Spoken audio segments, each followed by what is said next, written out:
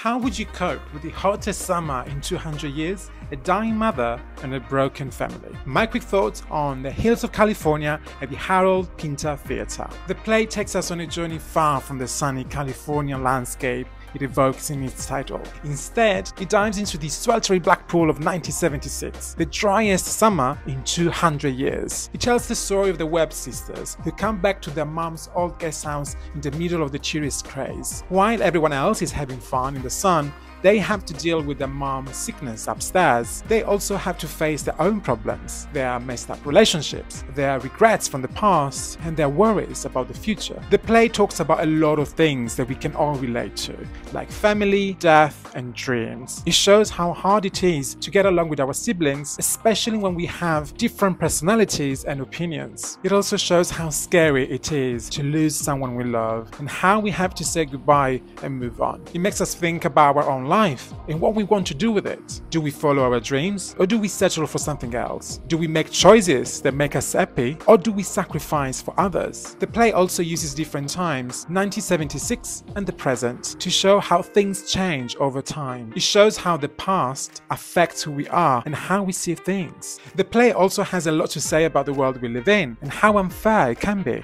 It shows how some people have it all and some people have nothing. It makes us wonder why some people get more chances than others, and how hard it is to survive when we have no money or support. It also briefly touches on female child abuse, but I felt like they could have dug a little deeper into that theme. He probably would have made the story way longer though, which kinda makes sense. Jez Butterworth, the playwright, is one of my favorites. He wrote The Amazing Jerusalem, which won a lot of awards. The writing is very deep and touching, the dialogues are funny and sad at the same time, and they show how the Webb family feels in what they don't say. However, the play's structure was somewhat confusing to me at times, especially when new main and side characters kept appearing. It's really different from Jez Butterworth's earlier plays, I think. Sam Mendes, one of the most influential stage and film directors, directs the show. He's renowned for his acclaimed work, The Ferryman, which some of you may remember, and the remarkable film American Beauty, which I really loved too. He makes the stage look like a real guest house,